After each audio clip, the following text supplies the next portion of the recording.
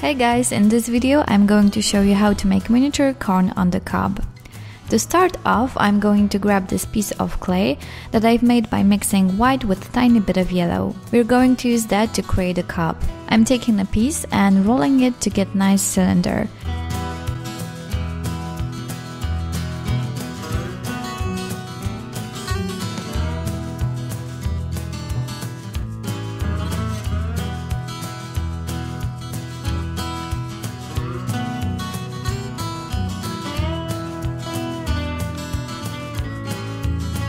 Then you want to take a toothpick and stick it to the already prepared cylinder.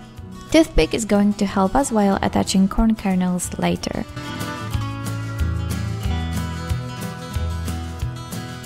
Moving on, I'm going to take a piece of yellow clay that I'm going to use to make corn kernels.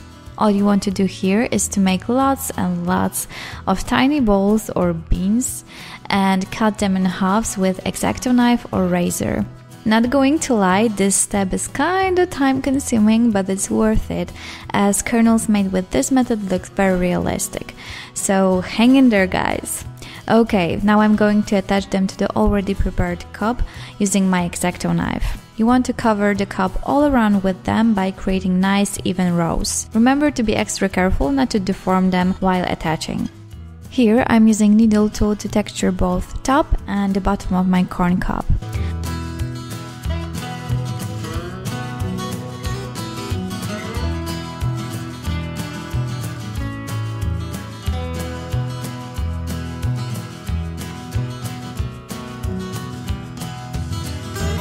I've removed toothpick for a moment to cover the hole on the top, and I'm going to use dotting tool to mark a woody ring, simply by making small dimple in the middle of the cob.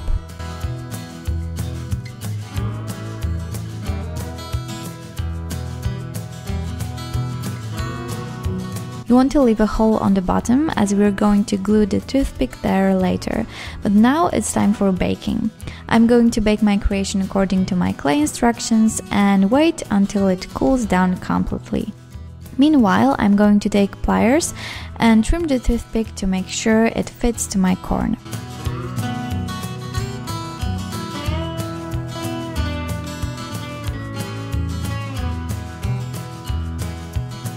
Here I'm mixing my epoxy glue and I'm going to use it to secure toothpick in place.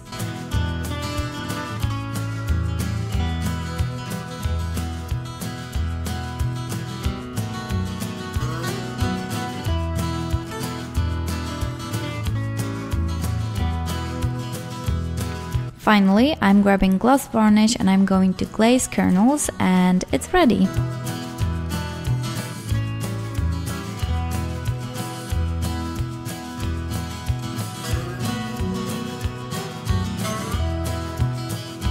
I really hope you're going to like this video.